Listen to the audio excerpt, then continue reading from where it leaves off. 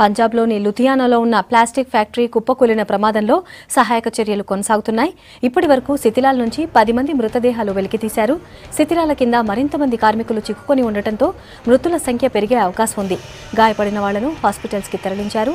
స్థానిక అధికారులు, పోలీసులతో పాటు ఎన్డీఆర్ఎఫ్ ప్రత్యేక బృందాలు సహాయక చర్యలు చేస్తున్నాయి.